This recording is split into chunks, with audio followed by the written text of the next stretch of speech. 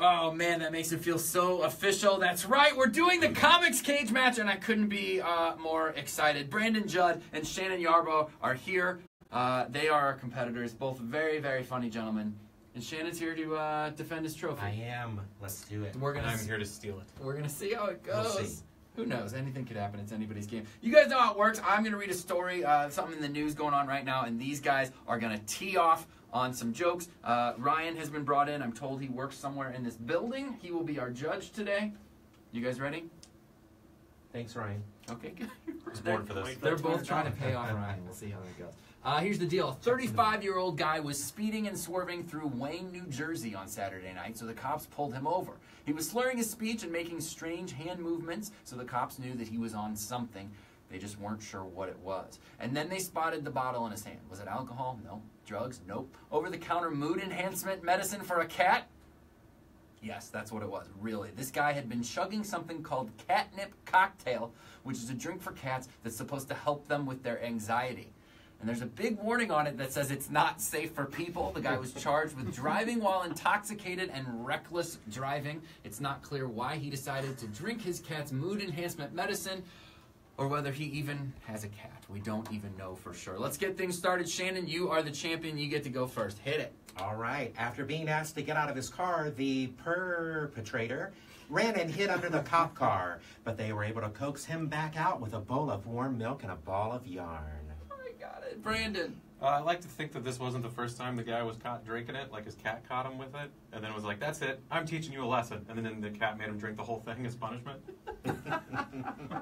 Shannon. Before being processed and paw printed, they checked for weapons and he had to be declawed.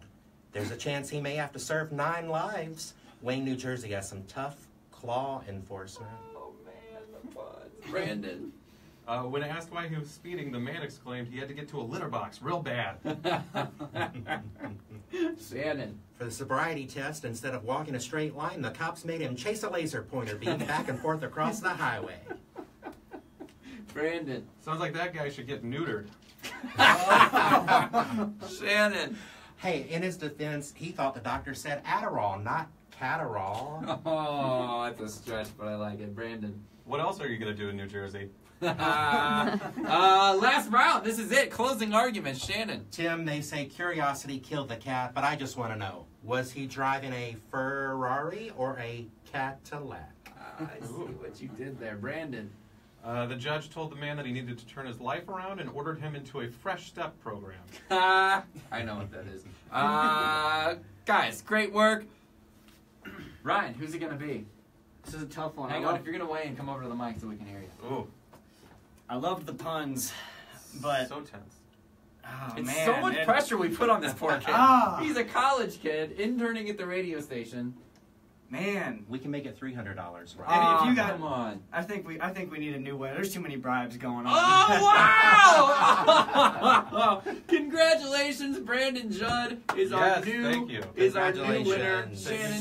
Shannon, it was a good run. Again, you can catch Shannon at the Quintessential Comedy Show Sunday, February 18th, 7 p.m. at Quintessential in St. Charles. Brandon has officially been handed the trophy. Brandon, Improv Shop, February 8th. Tell us about that. Yeah, it's a show called Live Comedy DVD where we watch comics and we comment on their sets as if we had directed and written their sets, just like DVD bonus features. I love that. That's awesome. Again, that's at the Improv Shop on February 8th. Thank you guys so much. That was Comics Cage Match. We'll be back in just a little bit.